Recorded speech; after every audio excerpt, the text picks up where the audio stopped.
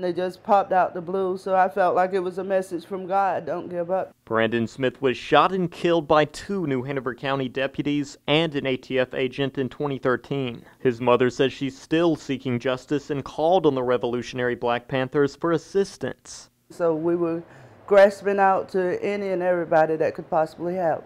The group planned an armed event over the weekend, but police confiscated their weapons beforehand. And when they were armed at the courthouse, they were violating a county ordinance. We ended up safekeeping all of the weapons. Smith's mother recalls the day she found out her son was killed. My daughter ran in the house when she ran in and said, "Mama, they're killing him, they're killing him, they're killing him." You know, everything just kind of went haywire then. And I'm like, where are they? I'm so sorry.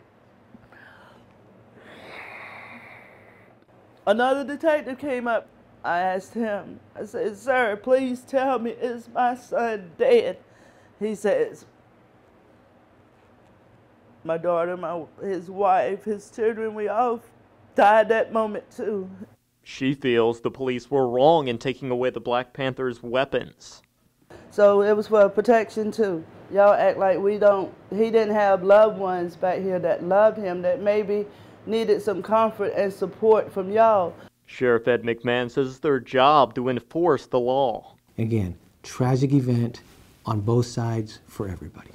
I hold the deputies accountable. I hold myself accountable because I know that I answer to the audience of one, and that is God. And when I put my head down at night, I know that I have to have done the right thing. Davis says she won't give up in her quest for justice. I've just been asking for answers or seeking justice, and they don't even take the time to talk to me. In Wilmington, Brandon Shope, Time Warner Cable News.